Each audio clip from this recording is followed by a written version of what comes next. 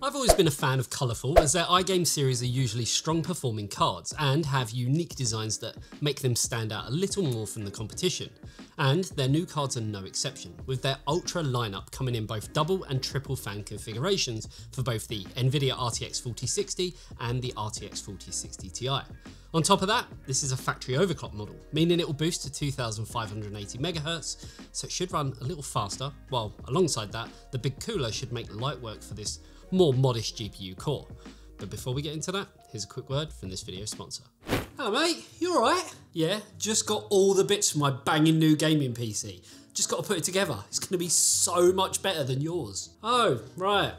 What did you get then? The latest Intel 12th gen processor, a feature-packed motherboard, and 32 gig of DDR4 memory. See? Miles ahead of yours. You realise that board needs DDR5 memory, don't you? Don't tell me you went and bought the wrong stuff. DDR4 is so 2014. I can't believe you was that stupid. What? No, you're joking. What should I get then? For me, I'd be looking at Corsair's newest Vengeance DDR5 kits, or if you're wanting that all-important RGB, then go for the Dominator Platinum RGB. Oh, you are a lifesaver, thanks, but where can I find out more? By clicking the link in the description below, of course. You call me the stupid one. Now, as I've mentioned before, and without going too in depth, the RTX 4060 is the most affordable GPU in the RTX 4000 series so far. And while it doesn't offer enough of an upgrade path from a 20 or 30 series card, those on the older 10 series cards are the ones that are likely to benefit the most. So with that out of the way, let's talk about the card that we have here today. First and foremost, this is one seriously kick-ass looking card, of which when it arrived into the offices, we simply fell in love with it due to its unique aesthetics, which features one of those holographic stickers, kind of like when you find a shiny in a pack of Pokemon stickers or whatever kids collect these days. So it changes from blues through reds and purples as you kind of move it around in the light. It just simply looks awesome. It has some great looking fans too, with all three of them clocking in at 90mm, featuring 11 fins and a ring that joins the fins together to better direct the airflow through the heatsink. So a pretty beefy setup for an RTX 4060, which should help move some serious air and consequently heat away from the card.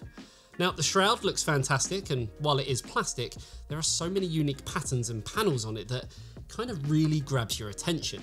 I normally like a more, let's say, understated look for my graphics cards, but I have to admit, this one is just really unique and interesting, and I love it. The fact that the bulk of the card is white is just a bonus too, and something I'd love to see more from brands as we kind of move forward. White has kind of, I don't know, been forgotten about, but it seems to be making a comeback. Now, down the sides of the card, you'll find a large ventilation strip where you can see the exposed heatsink fins, and this should allow air and heat to easily escape the card.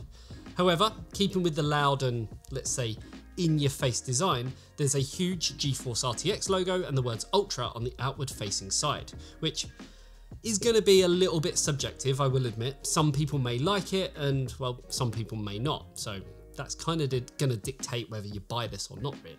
There's also an embossed logo at the back that reads Ultra, break the routine, beyond imagination. And yeah, it sounds a bit gimmicky, but honestly, I'm surprised it isn't in neon pink or something to match the rest of the design. And I don't know, kind of feels a little bit understated, but with words like that, kind of makes sense.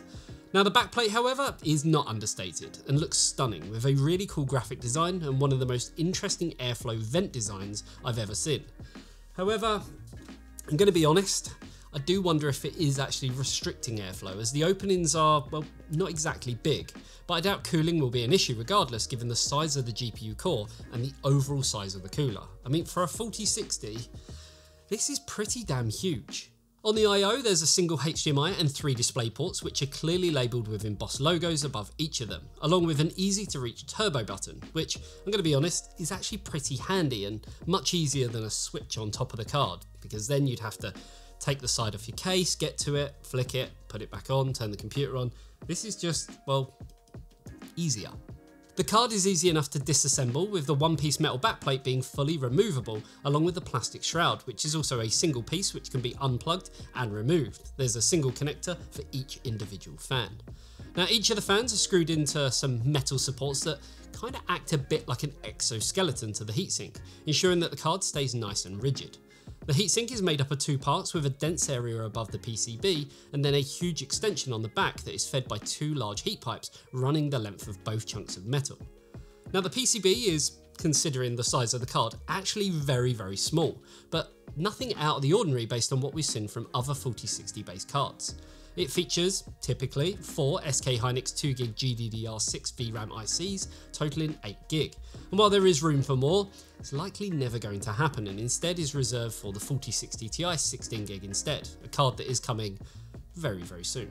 Now in terms of power delivery, as expected, we have a 4+1 power phase setup with 4 phases for the GPU using the UBIQ MOSFETs and a single phase for the memory. The GPU is controlled by the RT8845A multi-phase PWM controller from Richtech, while the memory seems to be under a buck controller of some kind that is likely similar to the 7212 controller that we've seen on similar cards. So, design aside, let's see how the card performs against other 4060s that we've already looked at. So starting things off with Call of Duty Modern Warfare 2, and it's here that the iGame puts out a respectable 96 FPS at 1080p on the Ultra preset, putting it right between the Inno3D and the Gigabyte cards, 95 and 97 FPS. They're also kind of ridiculously close, so I doubt you could tell them apart from gameplay. Weirdly though, as the average FPS goes up 1 FPS from card to card, the 1% lows go down 1 FPS. There's a little more variation in Cyberpunk with a 2 FPS difference, but so far the Inno3D card is still the fastest of the bunch, but the iGame is certainly holding on strong at 82 FPS. In Death Stranding, it's the same story with the Inno3D card holding a strong 155 FPS lead, and the iGame coming in at 150 FPS, with a 131 FPS 1% low. Then lastly, in Watch Dogs Legion, the iGame pulled ahead, though only by 1 FPS when compared to the MSRP based Inno3D card. Honestly though, they're so close I feel that if I benchmark them again tomorrow, the RTX 4060s would all change places on the chart.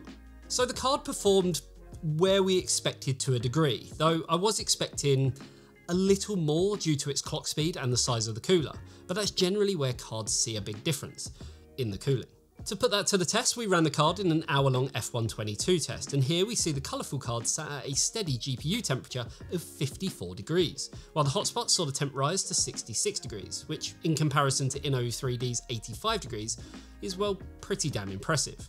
While it was cool, the fan speed also came in the quietest of the 4060s we have here in the office, with an RPM of 1456, all while consuming around 120 watts of power. Okay, so let's break this down. This is certainly one of the most striking looking RTX 4060 cards hitting the market today.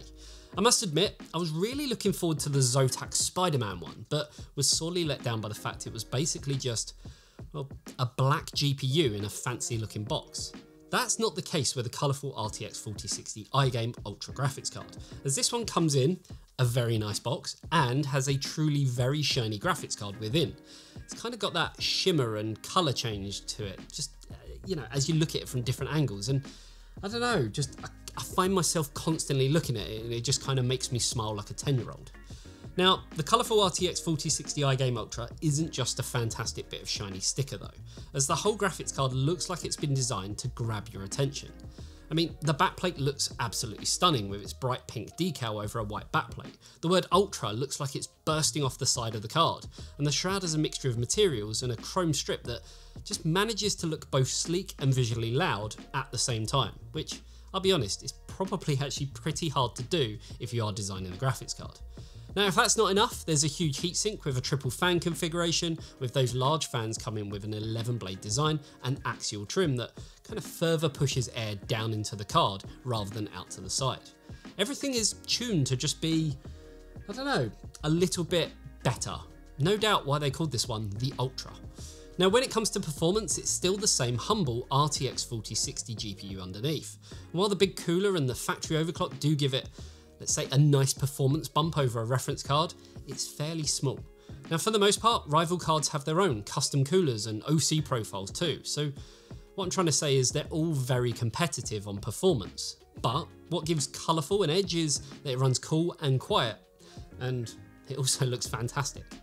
Now, being honest, this is probably my favourite RTX 4060 for a multitude of reasons.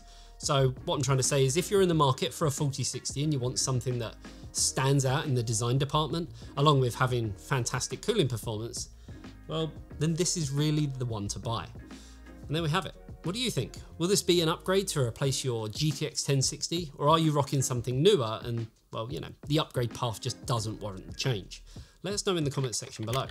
And that about wraps this one up. Hopefully you enjoyed the video and hopefully you agree with my sentiments that this is just a fantastic looking card. I get that it's not for everyone, but it is for me. If you did like it, then a like and a sub to the channel would be amazing. And if you love what we do and want to consider supporting us over on Patreon, that's where you'll get access to a ton of exclusive benefits, including behind the scenes content, bi-weekly game nights, access to our testing data, and much, much more. The link for all that great stuff is down below. Thanks for tuning in. I'll see you in the next one. See you later, guys.